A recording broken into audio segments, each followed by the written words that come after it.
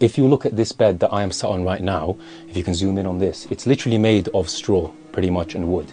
And this is actually how Rasulullah sallallahu alaihi wasallam, the most noble, best, beautiful human being, the most beloved Christian to Allah subhanahu wa ta'ala, used to live. And this is what was about the size of his room, if you look around. Look, I can literally almost touch wall to wall with my handspan.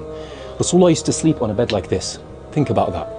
And he was the most humble human being. And one day Umar radiallahu anhu came in upon Rasulullah sallallahu alayhi wasallam as he was lying down on his bed. Rasulullah sallallahu alayhi wasallam, he got up.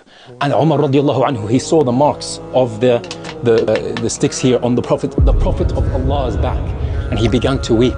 He began to weep, and then he said, "O Rasulullah, how is it that you're sleeping on a bed like this, but the kings of Persia and Rome are sleeping on beds of luxury?" And this is when Rasulullah sallallahu alaihi wasallam, he looked at Umar radiallahu anhu, and he said his powerful statement. He said, "Afi shakkin anta ibn al-Khattab? Are you in doubt, O Ibn al-Khattab? Ala tarda an takuna lahum ad-dunya wa lana al-akhirah? Aw kama qala Rasulullah, are you not happy that for them is this world and for us is the akhirah, Jannah?" This was your Prophet sallallahu alaihi wasallam. Subhanallah, what a beautiful human being.